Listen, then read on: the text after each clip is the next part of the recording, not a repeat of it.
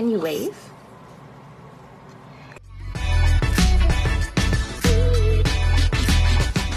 The question of what does a falcon eat does depend on the species, but most falcons eat other birds, which a lot of people are surprised to hear. The peregrine falcon, like the one I have here, loves to eat ducks, pigeons, shorebirds, and they've actually made their homes right in the middle of big cities. You can see them nesting on the side of skyscrapers with all-you-can-eat pigeon right at their talon tips. All of the eagles who live at our sanctuary are with us for different reasons. A lot of birds have wing injuries, eye injuries like this individual here. So they come to us from all over the country in need of a home. Since these birds would not survive in the wild, they call their home the bird sanctuary. My favorite bird to work with here at the sanctuary is Mischief, the white-necked raven. Hi. Hi. Ravens are so intelligent. They have really just fun personalities. They love to explore and do new things, so I always have so much fun when I'm working with Mischief. I always look forward to spending time with him. A big question that we get asked is, how can you tell crows and ravens apart? There are lots of different species of crows and ravens. They're not all the same. Mischief is a white-necked raven, so obviously not all ravens have that white color on their neck.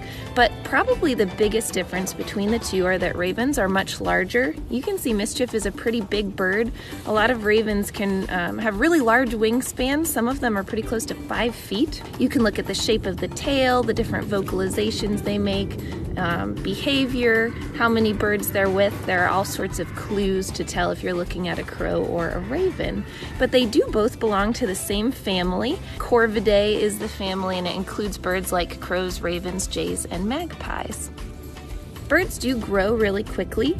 Ravens are going to start fledging at about 6 weeks old, but they're going to hang out with their parents for a few months, and it's not until they're all the way at about 6 months old that they're relatively independent birds. Even so, they probably won't go out and breed and have babies of their own until they're 2, 3, even 4 years old. Raptors can only carry off about 1/3 of their body weight, and they're a lot lighter than they look. Even the largest bald eagles only weigh about up to 14 pounds. So you can imagine the biggest bald eagle out there can only carry off about 4 or 5 pounds.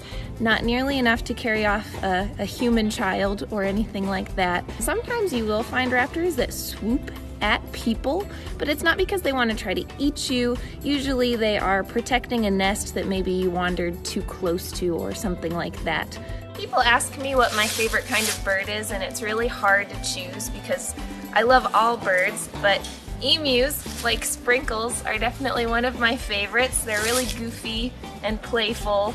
As you can see, they're kind of snuggly and cuddly. Oh goodness. And some of my fondest memories are raising emus as little tiny babies zooming around, so I just love them. When it comes to training, I'm always asking myself, how can I get the bird to want to do the behavior I'm asking for?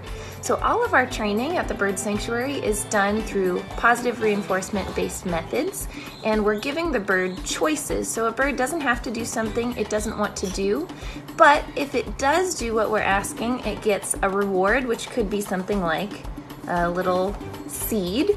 Can you wave? Good. So training is a very positive experience for the trainer, for the animal. It lets us build a relationship. Honestly, it's a lot of fun and I love my job. I wouldn't necessarily say that I tame the birds that I work with. They're always going to be wild animals, but we do work really hard to build trusting and positive relationships with the birds that we work with every day. You can visit all of our birds at the World Bird Sanctuary, which is right in St. Louis, Missouri.